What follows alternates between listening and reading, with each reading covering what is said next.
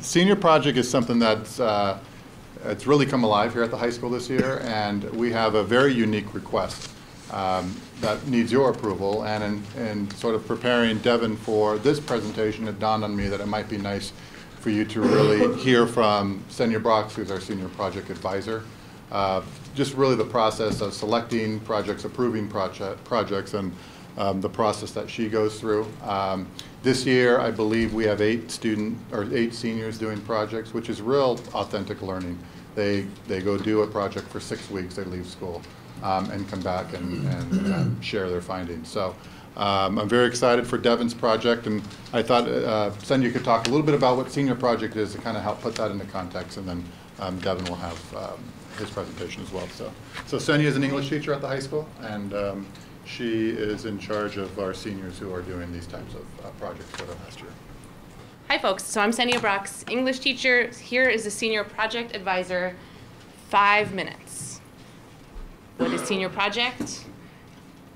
I guess maybe the question to start with, what is senioritis? I tell my kids that if they can't look it up in WebMD and show me, then it doesn't actually exist. But there is this thing that sometimes happens, I don't know, Riley, myth, right? That like by the 4th term, senior year, which 4th term is about 6 weeks, seniors start to fade. And then the perfect antidote is senior project. So ultimately, we have 9 kids, or 8, and then Devin hoping to get your approval, 9 kids doing it this year. And what it is I go into the English classes and talk to the seniors, and I really ask them, if you could go out and have 6 weeks to do anything that you wanted to do in this community, what would it be if you didn't have to come to classes? So people that end up pursuing this, what they do is they don't come to classes with a few exceptions, and then they design their own project based on their personal passion or a civic interest or something that they're thinking about doing as a future career. And the best projects, and so many of ours this year, including Sam Merlin, who's back there, and I'll tell you briefly about what he's going to do, they combine all 3. So it's really up to the student to figure out what is my interest, what do I want to spend my last 6 weeks doing that feels really meaningful, instead of possibly trudging through class, though Riley, I know that won't be you, in English. So here's just some super brief background. It's pretty common in area high schools. It's been in Medfield since 2005, and head count between, like we had 1 last year, this year we have 9. Other years it's been anywhere between 2, 3, I think the most was, I think it's been 10 or so. And we're trying to really revitalize the program. So how it works, if you have something that you're really interested in, and I think I talked to about 25 seniors face-to-face, and we ended up getting 9 people applying, but you have to go through a process, and what people realize is it actually takes more work and passion to do this than maybe stay in school. So this is not like, oh, I don't want to come to school, how can I wind up just hanging out in my parents' basement? This is really having to work on putting your passion together. So they apply, and what they need to do first is figure out what you're going to do, and then you find an inside mentor at MHS. You happen to be an inside mentor this year, Meg Drew.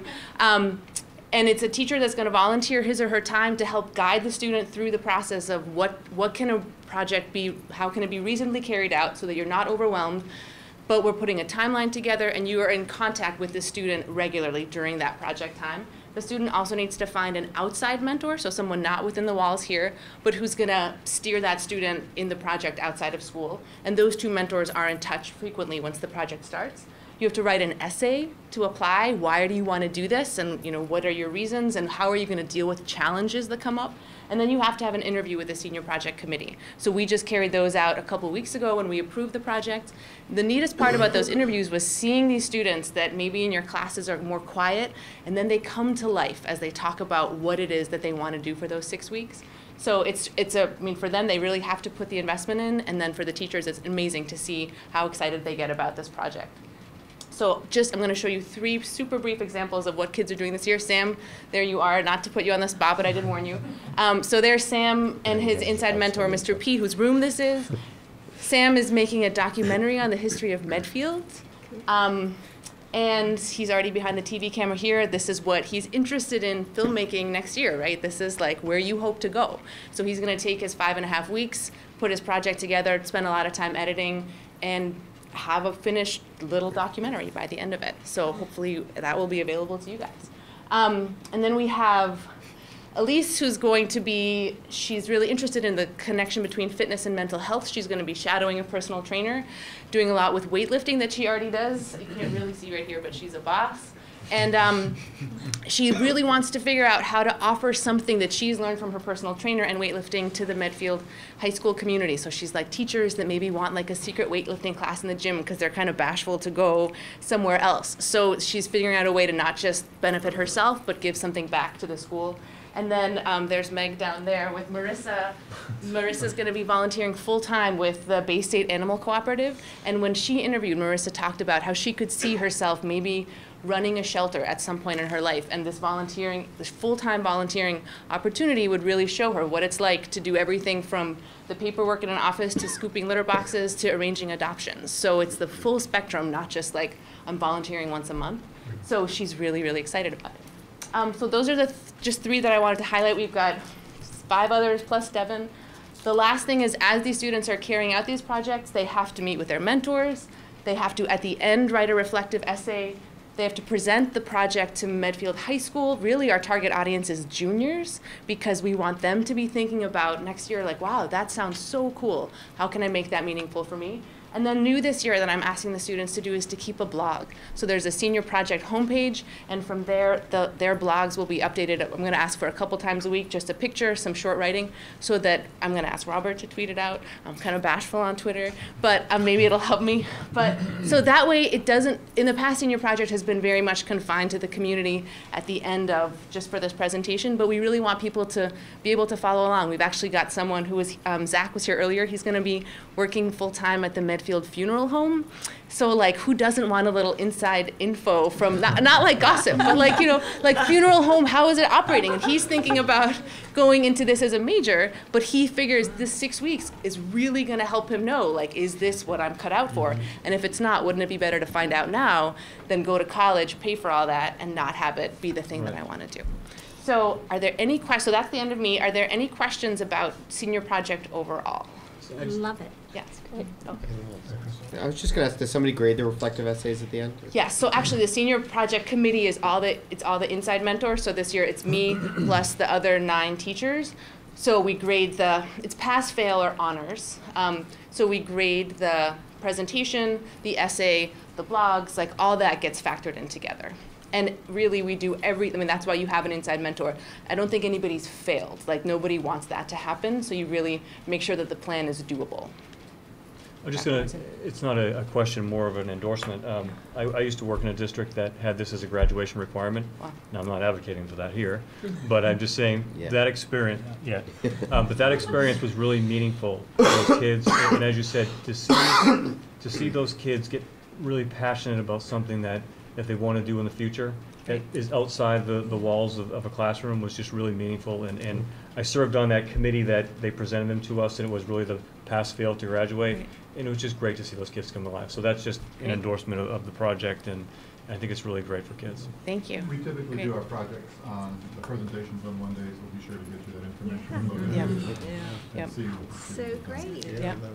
Okay. So no other questions? Then, so that was the whole point, was for me to set the context so Devin could come up and tell you about his project, because he's going to go a little bit farther away than the funeral home. So come on up, and I will. Devin, you need to buy yourself like 30 seconds while I log you. So Devin, you're going to be great, first of all. Yeah. All right, so just take a deep breath while I tell them something. So the reason why that you need to look at this, and the reason why Devin is presenting this evening, is because it's an out-of-state senior project. A little more outlandish. We've never had before. And certainly the committee always approves any out-of-state trips, so that's why we asked Devin to come tonight and do his presentation. So the pass-fail component takes up whatever, all 4 classes or whatever? Correct. Yeah, 5 classes. All right, so my name is Devin Diani, and for my senior project this year, this spring, I plan on going to Quarry Hill Farms. So I got in contact with this farm through an organization called WOOF, and that stands for Worldwide Opportunities on Organic Farms. And so basically what this program does, it links volunteers and organic farms and growers together. So basically what I would be doing is I'd be going there and giving my time for an accommodation and food. Basically, I'd be doing work on a farm, and yeah, I get a place to stay and food. And so with Woof, they target down like your preferences, like what kind of farm you want to be working on, the kind of people that who own the farm, and like if you're like vegan, vegetarian, all that kind of stuff. And so I put my preferences in, and I got to Quarry Hill Farm, and that is in eastern Pennsylvania in a town called Harleysville. And there I'm going to work about approximately 6 hours a day. And what I'll be doing is preparing for the growing season and support the lambing process there. And I plan to arrive April 6th and leave May 19th. Well, my goals is to, I want to experience, learn, and maintain the organic model, and to be able to learn the skills for what it's like to be a farmer. And I want to be able to implement those to learn how to grow organic food. So why this project is right for me. I'm very passionate about this topic. I love the outdoors. I love going on hikes, stuff like that. I actually got accepted in this school called Sterling College. It's an agricultural school, and it deals directly with the education that I'm pursuing. So my senior project would relate directly into my major next year. So Where is Sterling College? Sterling is in Craftsbury, Vermont. Wow. Yeah. So it's going to be a great jump start into my Yeah. my field of study. So, yeah. So what interested you in farming? Honestly, I love being outdoors. I love doing that, and I wanted to be able to do something where I could contribute positively and be able to help and impact others. I've actually sorry, I forgot to mention, I've actually been to Montana before by myself, and I went there for a month, and I stayed on an Indian reservation and built a playground for about 100 hours. It's about what we spent. So I'm also going to New Mexico this summer to do more work there. Awesome. And you're going to stay with the farm? Yes, I would stay with the family there. Yeah. Mm-hmm. That's excellent. So Devin, I have a quick question. Are you interested in health in general, or what do you hope that propels you on towards? Are you hoping to become a farmer? Are you looking to use that for health and wellness, or what is your My plan is, because I notice my habits are not as healthy, and I want to be able to kind of get into that mindset of being much more conscious of what I eat and what I do and what I put into my body. So I think this is going to be clearly a great step into that. So. Good for you. What do you, when you go to Sterling, it's an agricultural college, what's your major in? Oh, sustainable farming. Sustainable, yeah. Dylan, has Quarry Hill Farm hosted somebody like you in the past, or they have experience with this? They've hosted about 6 other people, and they left comments and reviews, and I read them all over, and I've been in contact with the woman who owns the farm. Is called Sloan, that's her name. And they all good reviews. They have a little kid who's about 12 years old, and We have a process that we go through, Mhm. as well Right. as serving as a senior advisor, checks into, in this case, it's a particular farm. Right. The senior advisor goes during the stay, you mean, or? No, Or no, no, unless you want to. It's Anne-Marie Fredolillo is his inside mentor. She puts Oh, she'll probably be Skyping. yeah, we'll be Skyping a lot. Right. So I met with Devin a couple of weeks ago, and when I first heard, because it's a different type of, a senior project that involves being away from school. So I asked Devin to kind of make a formal presentation to me, and I was just, the passion that he has for his particular field is exciting. And when we talk about senior projects and the importance of them, it really is to provide an opportunity for students to really get that hands-on, real-life experience. He's going to go right into a college where this is what he's going to study. So it's just a great opportunity, a very unique one. And as Dr. Martin said, very different from anything we've requested before. But I felt that given what I know of Devin and certainly what he wanted to do, this seemed to kind of be right in his wheelhouse. So I thought it was something that I definitely want to bring before you and get your approval, because I think it'd be a great opportunity for him. So 6 hours is about the school day, but what we do you're in the middle of nowhere in Pennsylvania, what we do with the rest of your time? Spend quiet reflection? Or? A lot of reading, Yeah. blogging, Skyping, probably finding other activities to be able to do around there. Hopefully meet some friends, you know.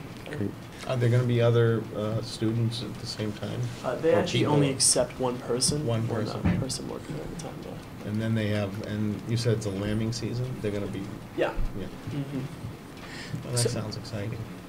So how many people are working on this farm while you're there? So it's Sloan, her husband, and their son who work there. And so I think she started this whole farm because she had breast cancer, and you know she wanted to like start eating more healthy and find like ways in which she could you know get through that, and it really worked for her, and apparently that's why she set up this farm. So.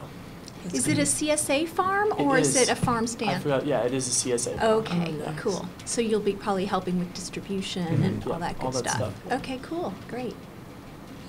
So our approval is required for credit, but we don't want, your parents, I assume, are all supportive. Yeah, All right, great. I don't care about the superintendent's Yeah. recommendation, but it's yours, frankly. Right. I think it's a great trend. To your point, I did a senior project my senior year and talked about, you know, top 10 life experiences that you still talk Yeah. about. So I think it's a great opportunity. Great. And good for you for thinking outside the box and kind of Yeah. a little different. Very good. Yeah. So we need to vote on this because it's out of state. The superintendent has recommended approval. Is there a motion? I motion. Is there a second? All in favor?